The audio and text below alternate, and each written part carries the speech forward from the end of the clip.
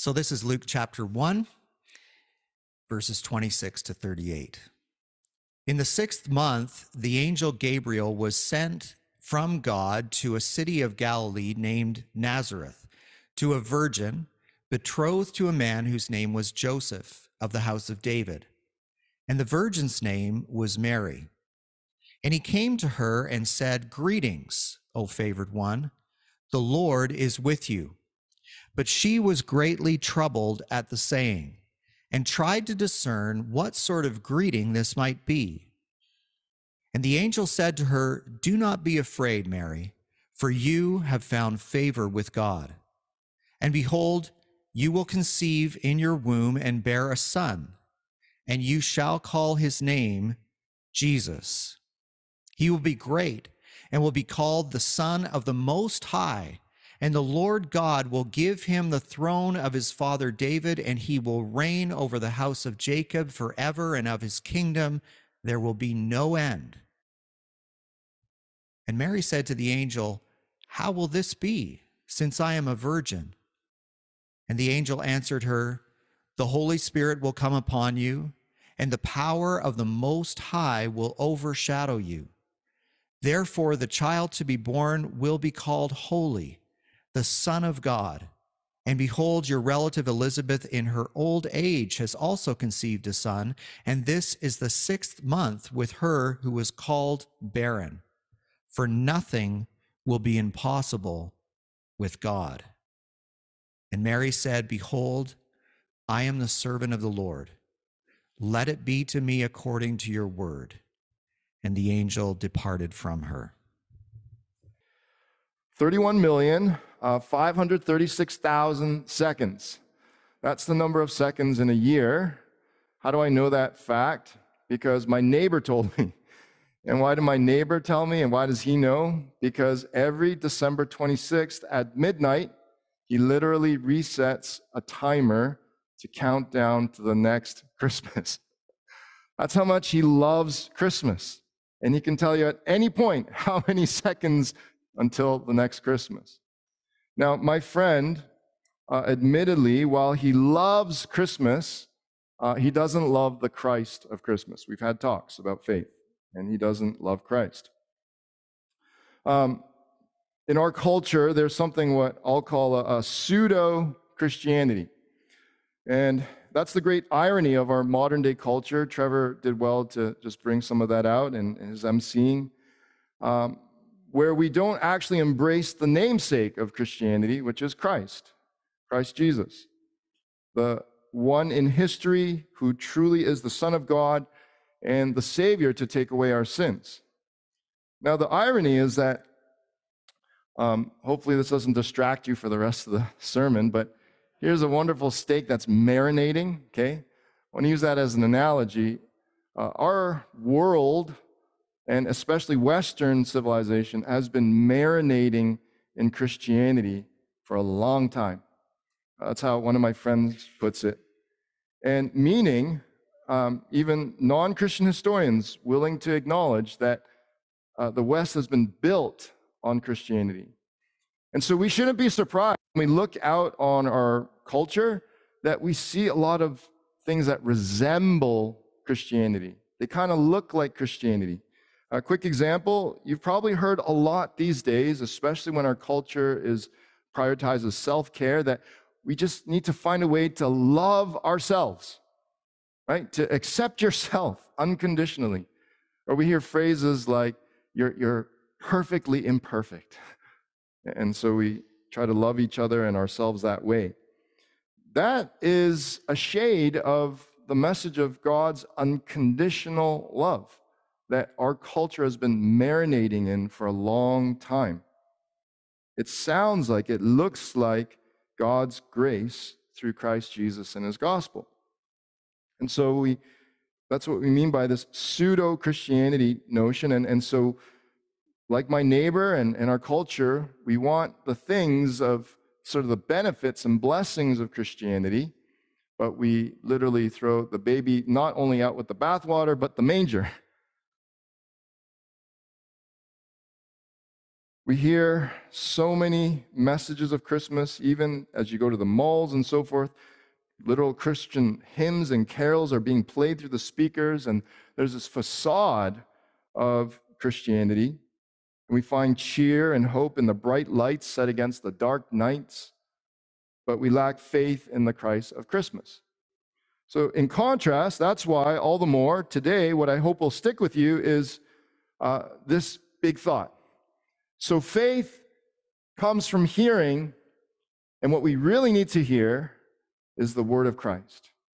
These are actually Paul's words from Romans 10:17, but they agree so closely with, I think, the gist of what Luke wants us to catch from what church history is called the Annunciation, meaning announcing to Mary how God will bring the Savior of the world into the world through her.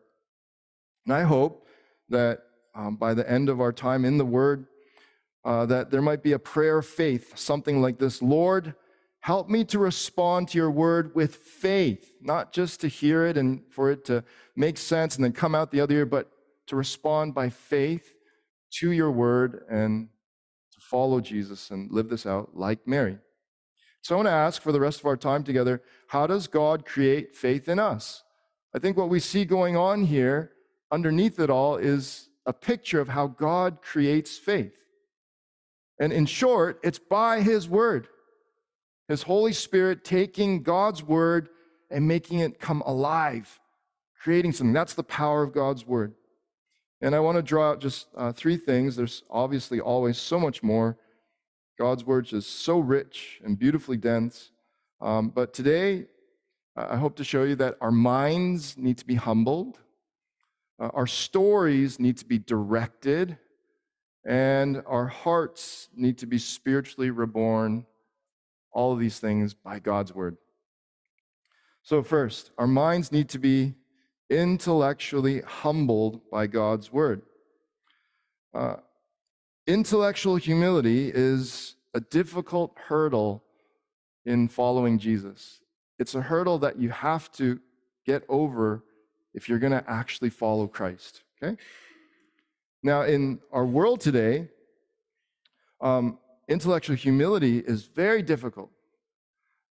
I'll get to just why it's difficult in a second, but intellectual humility, it's important because if you're a gardener or if your family ever farmed or whatnot, you'll know the importance of tilling the soil, making it loose and healthy so that nutrients and water and oxygen can get in there. And so intellectual humility is like the tilling of the mind and soul to receive the seeds of the gospel and for it to take root.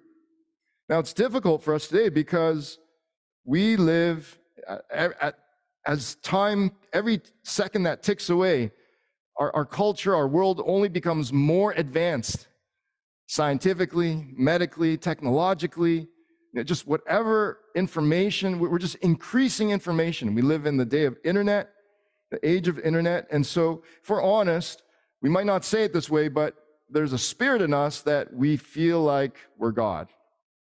I mean, even with AI and so forth, it's really just man trying to also, in some sense, be God, to create another sentient being, so to speak.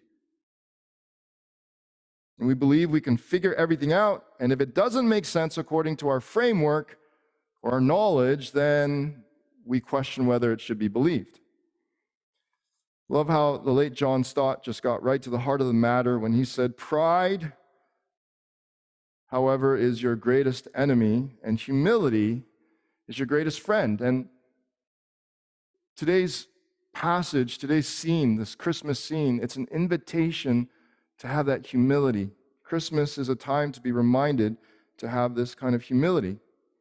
Paul himself, before we get to Luke, he says it in this way, writing to Timothy, his protege, but understand this, that in the last days, there will come times of difficulty. Why? For people will be lovers of self, certainly describes the times today, lovers of money. Now, I want to especially highlight these characteristics that Paul warns us of: proud, arrogant, these other characteristics, and ungrateful. The pride, arrogance, being ungrateful, it's usually symptoms of that I know it all. I don't need God. I don't need to humble myself. And so we come to today's passage, Luke chapter 1, and we pick up in verse 26. In the 6th month, the angel Gabriel was sent from God. Now, for us as listeners and readers of the Bible in 2023, this right away demands intellectual humility. Because for us, the things of angels and things sent from God, even our nation itself, and some of our laws, our bills, says this is all myth. It takes an intellectual humility to acknowledge, first, an angel, and second, an angel sent from God. But in these first Christmas stories, as recorded in Luke and the other Gospels, this is part of the original Christmas story. We see that the first Christmas challenges us intellectually. Being intellectually humble, I want to comfort you and encourage you, reassure you, it doesn't mean being stupid. It doesn't mean being ignorant or unscientific. On the contrary, being intellectually humble means you're smart enough to know that you can't know everything. And even though perhaps you and I have not seen an angel, in that spirit, we don't need to just drink the water of our culture's Kool-Aid, and just reduce the Christmas story to myth and rejecting it as history. I mean, if just starting with Jesus, he's history. It's hard to argue against that.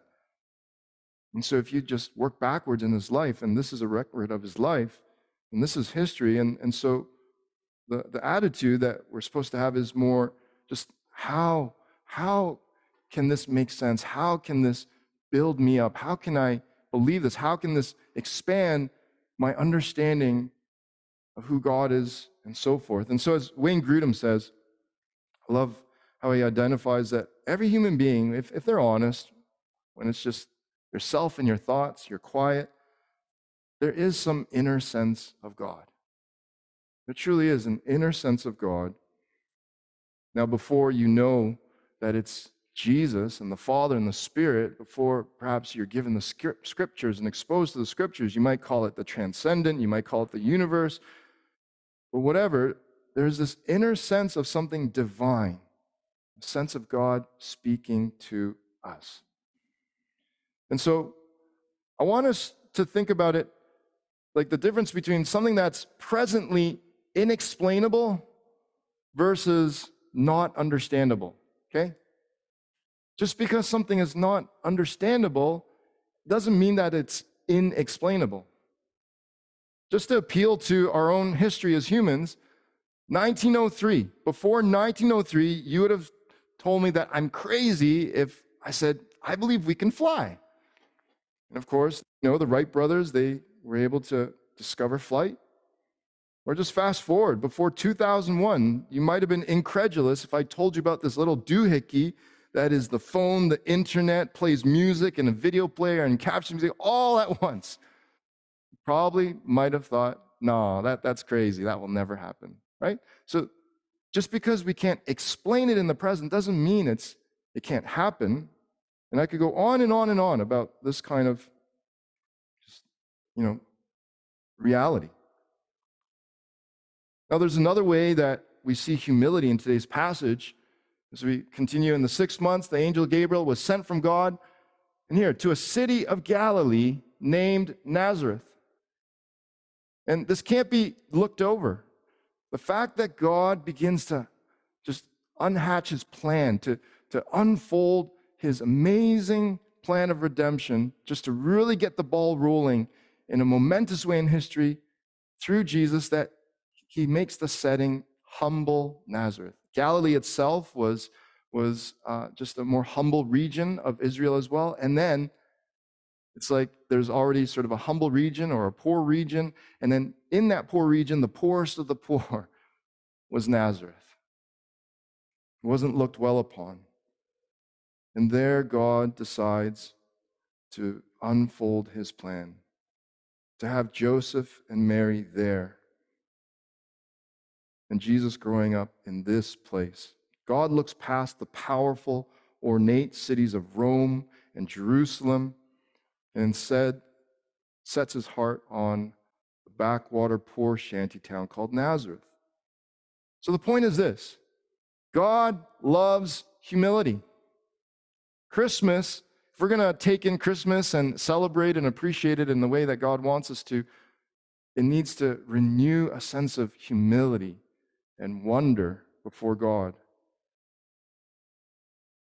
That's why, as we come to verse 28, again, we see even more humility. And he came to her, Angel Gabriel, bringing God's message, and said, "Greetings, O favored one, the Lord is with you." And so we see that she's greatly troubled at the saying.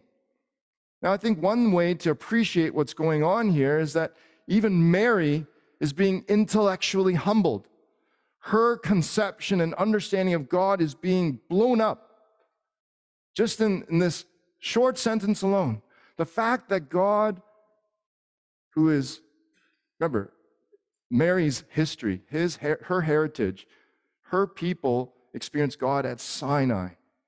And it was dark clouds, lightning, and so afraid, saying to Moses, "We're afraid, you go and speak to God, only have God speak to you and not to us because we can't handle this."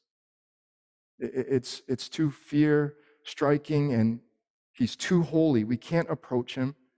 And so we shouldn't be surprised that Mary is troubled, because here is a messenger of the Lord giving a personal greeting, and it's a warm one. "O favored one." This just literally means, "O graced one." If God did not make it clear enough, even through the law and the prophets and the Psalms, that he certainly is a God of grace, now he's making it all the more clear to Mary, "I come to you in grace, and the Lord is with you."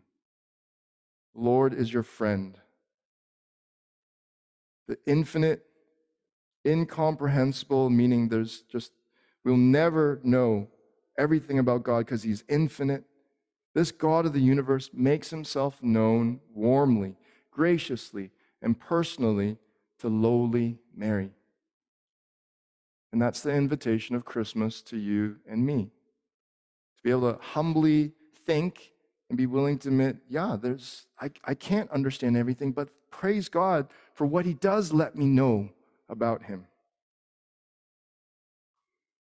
And so again, we shouldn't be surprised that Mary is troubled, and Gabriel, like a good counselor, knows what's going on inside her heart. And so he speaks directly to what's going on inside her heart. "Do not be afraid, Mary, for you have found," again, favor, grace with God. So don't miss the true meaning of Christmas, okay? Take this time again, this Advent season, to be humbled, and perhaps even intellectually. Perhaps you have questions, and it's not to say that you just turn off your brain and not think about those things, but to come with a humble posture, a humble attitude. "Okay, God, you explain to me how to understand the world. If I have questions about angels and so forth, help me to understand them through what you've revealed in Scripture." At Christmas, we would be remiss if we don't approach God the Father, Jesus, the newborn Christ, the Holy Spirit, and the Scriptures with the spirit of humility, an open-hearted and open-mindedness to just a fresh wonder. Well, next, our stories need to be directed by God's story. And what I mean by this is, just let me throw out sort of an analogy at you. I don't know if you've ever been an actor in a play or a movie or whatnot, but certainly we can appreciate good movies. And so what's behind there are these actors, and there's a director who's directing. And so maybe you've even seen the scenes of a director trying to pull an actor aside, "Give me more, sadness," or "Give me more," whatever it is, and directing and trying to make the story unfold in the way he envisions. That's what we mean here by our stories need to be directed by God's word. Christmas is a time for our stories to be re-anchored first in God's ultimate story, his overarching narrative of redemption. And Christmas is a time to believe whether for the first time, I hope there might be someone here today who believes for the first time, or to be renewed in our belief that all our foundations, all our hopes, they ultimately find their source and fulfillment in Jesus. That's the invitation of Christmas, okay? Now, where do we see this? As we continue along in the passage, and behold, this is Gabriel explaining to Mary, you will conceive in your womb and bear a son, and you shall call his name Jesus. Now, Jesus here, his name alone is the gospel because it means the one who saves. So even Jesus' name is an expression of the gospel. But what we see here and what we need to appreciate is that, and God does this many times as you look through Scripture, he often works on a literal level, but oftentimes what's literal behind that, there's a spiritual meaning, a spiritual metaphor that meant to encourage our lives. Literally, we're being told that Jesus will be fashioned in Mary's womb like any other baby in a mother's womb. Spiritually, metaphorically speaking, Mary is being made aware that the longing, and we know that part of why she responded with such faith is she longed for the Messiah like any good Jew, any good Hebrew, any good person, a member of the people of God. And so God is forming spiritually, metaphorically, that fulfillment of the one who saves, of the Messiah. It's going to reconcile all things, vindicate all things, resolve all things. And so from deep within Mary, from her womb, her gut, and all those who believe, God conceives, God creates that longing to be saved, a longing for Jesus, the one who indeed saves. Now this, just to draw out the beauty of all that, just to refer to Hebrews chapter 2, I love how Hebrews puts it. For it was fitting that he, for whom and by whom all things exist, in bringing many sons to glory, should make the founder of their salvation perfect. Meaning Jesus is made perfect through his suffering. For he who sanctifies, those who are sanctified, and those who are sanctified all have one source. See, what I'm trying to support here is Hebrews creates a beautiful picture. See, in Mary, both literally and spiritually, Jesus is born. Meaning, first, literally, the God-man Jesus, that's how he comes into the world, but also this faith in the one who can save. And therefore, we see that through that God's intention is to spiritually bring new birth to many more sons of glory. And these sons, these children, sons and daughters of glory, that you and I are to grow up, to be sanctified, and we all have one source, meaning Christ. And so that's why, to go back to Luke 1, Gabriel continues to explain, he will be great in Jesus, and he will be called the Son of the Most High, the Son of God, and the Lord God will give to him the throne of his father David, and he will reign over the house of Jacob forever, and of his kingdom there will be no end. And so here's where we really begin to see now that our stories need to be directed by God's word. Mary's being comforted as she's trying to figure out her life, as she's trying to navigate now it's going to be very fragile engagement with Joseph. She's trying to navigate all the relationships and just people's perception and so forth. As she's trying to do life, we know Joseph and Mary were poor, and so she's navigating her life financially and economically. But in all that, what is her deepest longing is to be part of the story of God's people, to be redeemed. We know from other places in Luke that there was this general theme, this common longing for the redemption of Israel. And Mary, I don't doubt that was probably, as a true Jew, she was longing for this story to unfold. And so Gabriel gets right to it.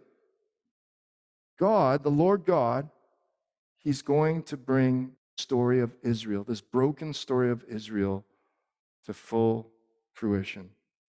He's going to bring it full circle. He's going to resolve it. But it's not just about Israel. This Messiah will not only take the throne of his father David, his ancestor David, but of his kingdom there will be no end. We know from other scriptures that really God had in sight to invite all those across the whole world, any who would place faith in Jesus, to be a part of this story. And so we know, and Luke, he brings it out strongly here and there in his gospel, that it's not only about the redemption of the story of Israel, but ultimately the redemption of the fallen story of Adam and all humanity. Okay? And the encouragement is also of our stories as we place faith in him. Now, there's a real important doctrine, theology, just the thought that we need to really take away from this. And so when we say Jesus Christ, when we call out to our Lord or say his name or praise his name, Jesus Christ, what Gabriel's teaching Mary here is some of the most glorious theology in history, namely Jesus' incarnation. When we say Jesus Christ, we're actually talking about, whether you realize it or not, you're talking about the fact that Jesus is perfect man and perfectly God come together. When you say Jesus, primarily referring to Jesus as the Son of Man. Just think of Jesus that way, that's the human. When you say Christ, you're primarily referring to Jesus now as that divine Son of God.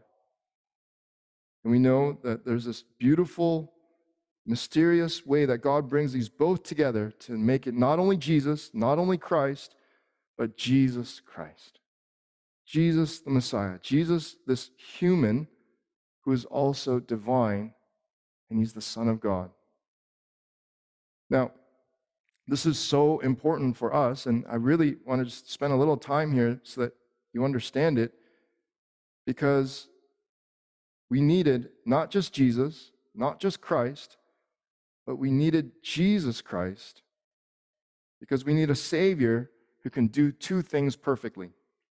First, we need a Savior who represents us perfectly as humans. And that's why we know Jesus, as he lived this human life and experienced every weakness that we do, that he was truly one of us, and he really represents us. And so when he substitutes us on the cross, he really is substituting us as a human. But second, we need a Savior who's truly sinless. Because there have been plenty of noble, altruistic beings in history who've laid down their lives for others, but they don't count in God's eyes as being a perfect sacrifice for sin. Because why? They weren't perfect. They had their own sin and issues in their own life. And so second, we need a Savior who's truly sinless, who is not like us.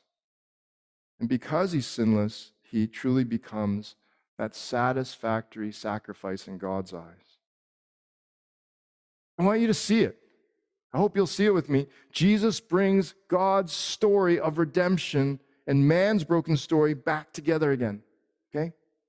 It's only in this Jesus that we can really find the full resolution of all our brokenness and God directing his story and bringing about this full redemption. And so if you really understand, if you let it sink in, Jesus' incarnation, that it's Jesus Christ, this also becomes a very practical comfort to you, right? This is God's gift to you at Christmas, that you could be comforted. Christmas speaks to your suffering if you'll let Jesus Christ into your life. Because he's the God that meets us in our suffering. In his humanity, he understands. And he truly has a purpose for your suffering that will gloriously prevail beyond death.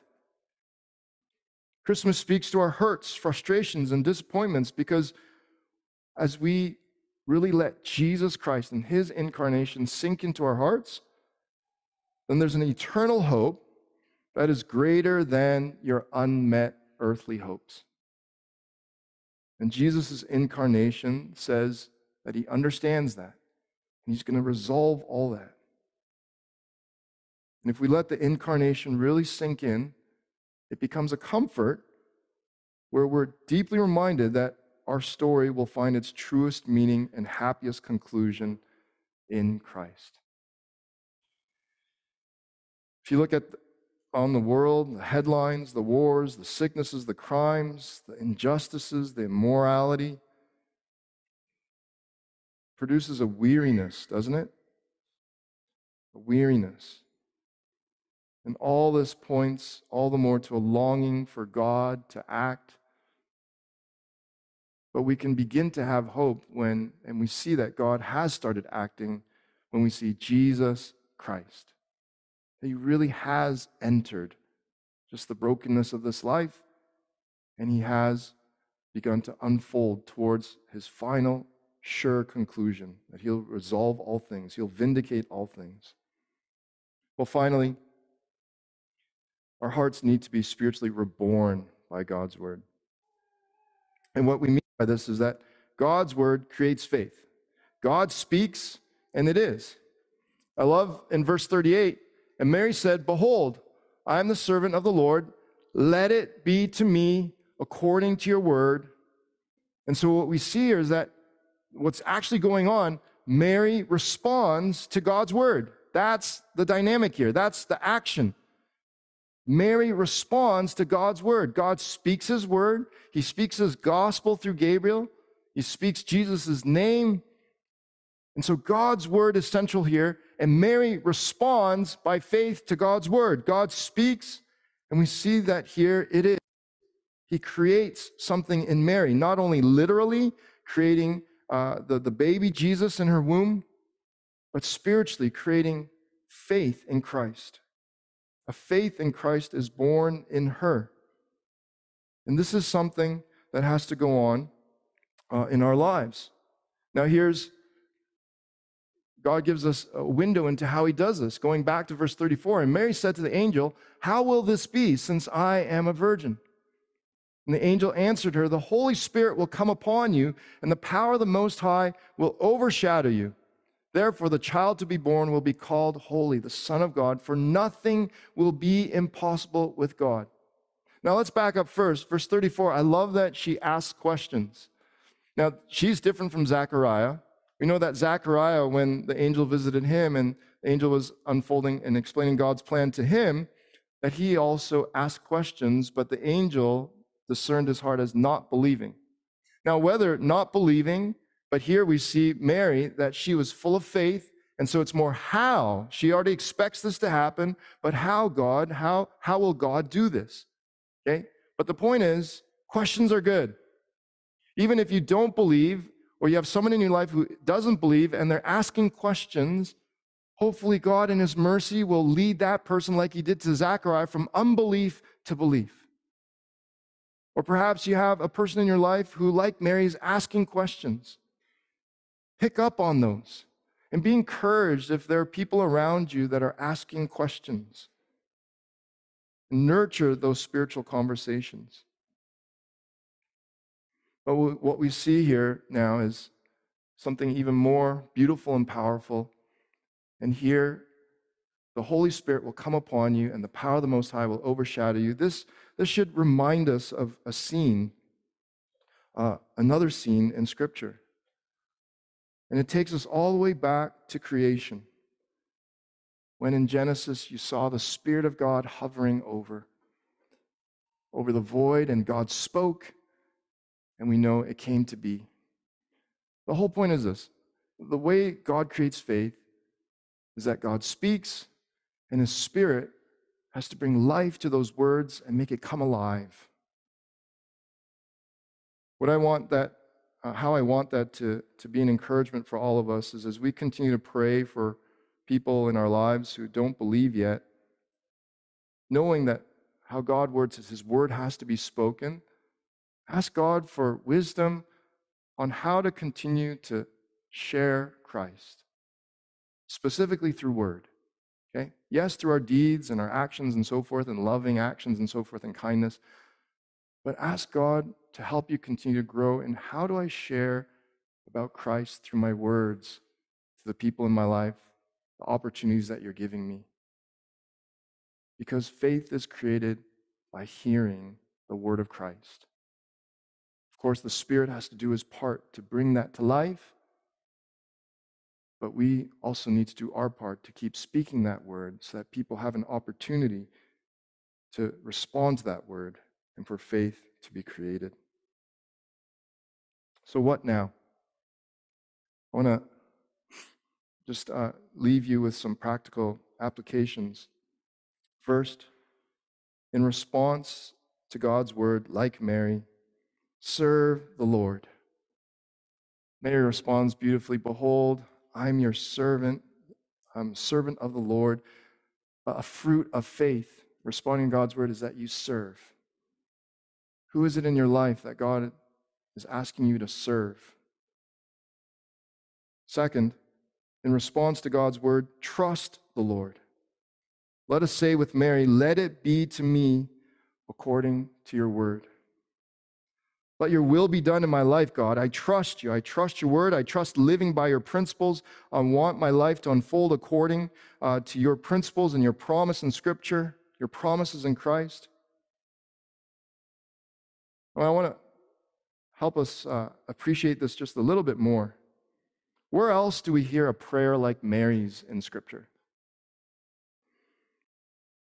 Don't you think the heart of Mary's prayer is like the depth of Jesus' heart the night that he was betrayed, on that decisive night?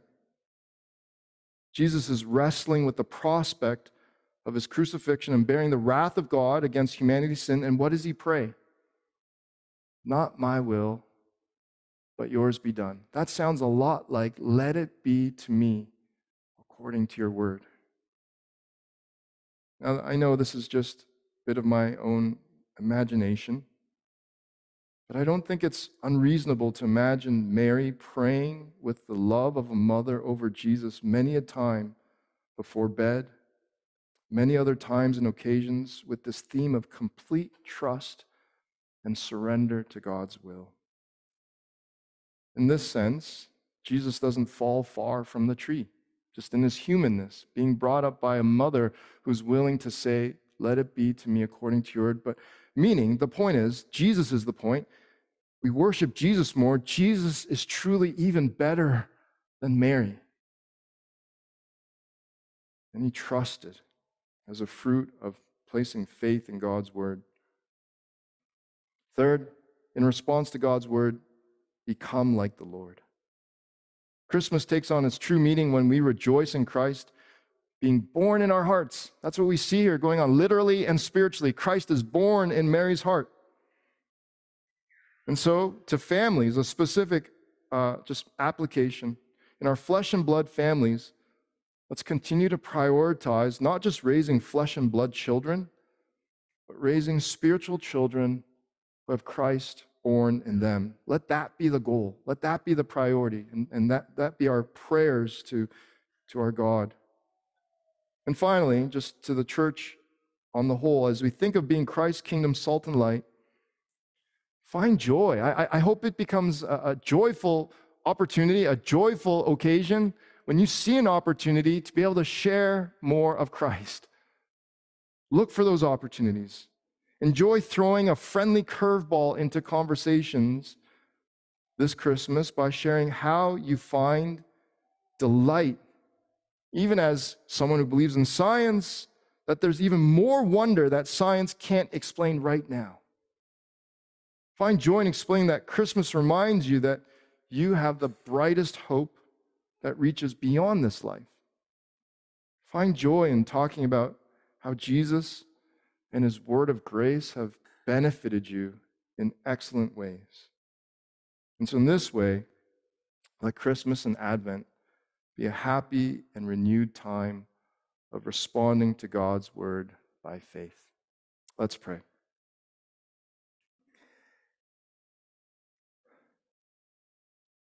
Lord, thank you for leaving us a record of this scene of you announcing the Messiah and how he'll come into the world through Mary. And we see, Lord, beautiful picture of how you create faith. And so we ask first for ourselves that you continue to create faith in us. Just grow our faith as we hear your word, as we hear it through the word of Christ. And Lord, we pray that you'd help us to become people that really live out the true theme of Christmas, the message of Christmas, to keep sharing this word of Christ.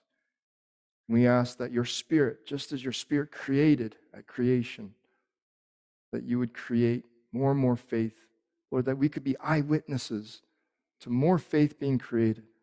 Give us that joy, Lord, while we're on this earth, to see many more sons of glory come to being from the same source, who's Christ and his word and his Spirit.